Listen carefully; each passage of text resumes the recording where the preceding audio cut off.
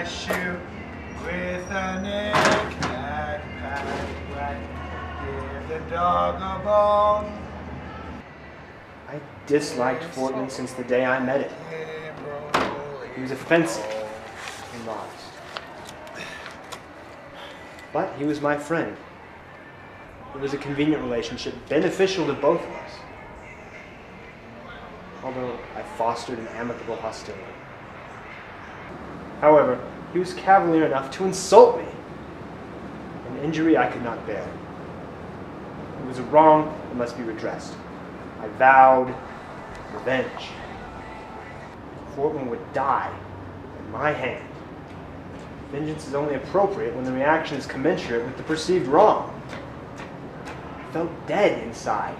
Only my abiding hatred gave me life. Fortman?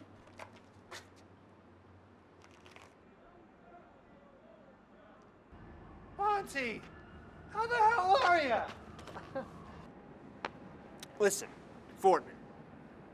I'm glad I ran into you. I just got a bottle of Romanée Conti. Rome? What year? 87. How? Where? How much did you pay? I can't say. Less than market value. Actually, I may have been ripped off.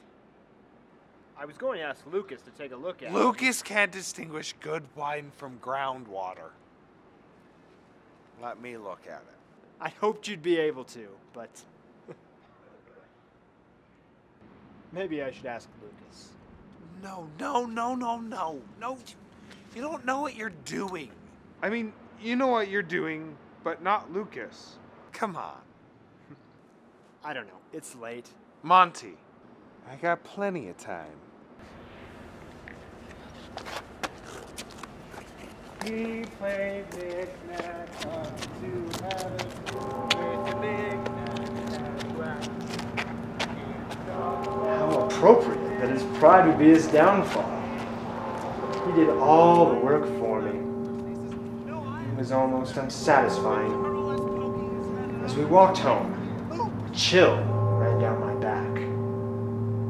The autumn wind. I felt no fear, no trepidation, nothing but excitement. My heart thundered.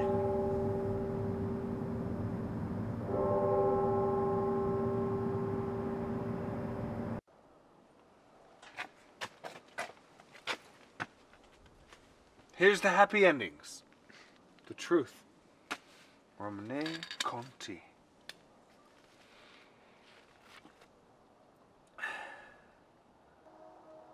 To happy endings.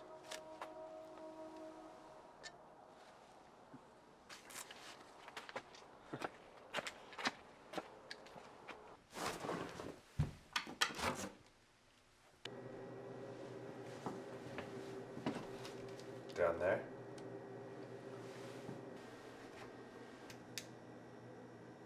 After you.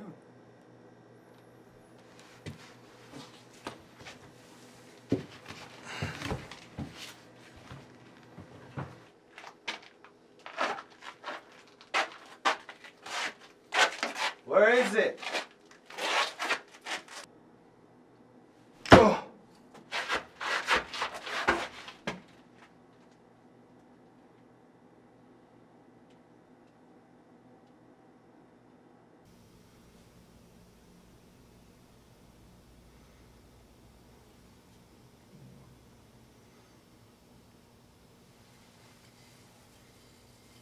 I waited for him to wake up. He had to know it was me. To know what was going to happen. He would come face to face with his wrongdoings.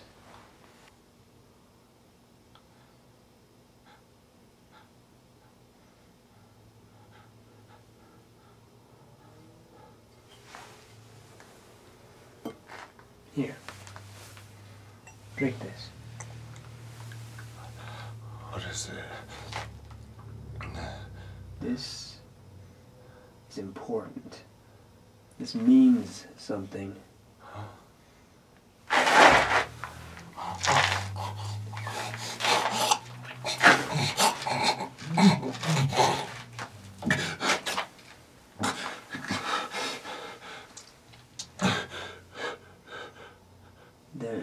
no Romane Conti. Bitter, isn't it? I find the taste sweet myself. No Romane Conti.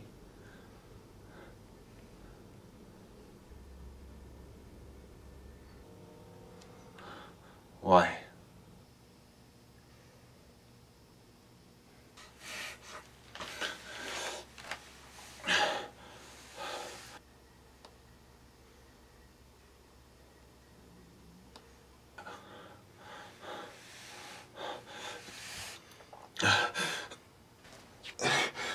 That was it.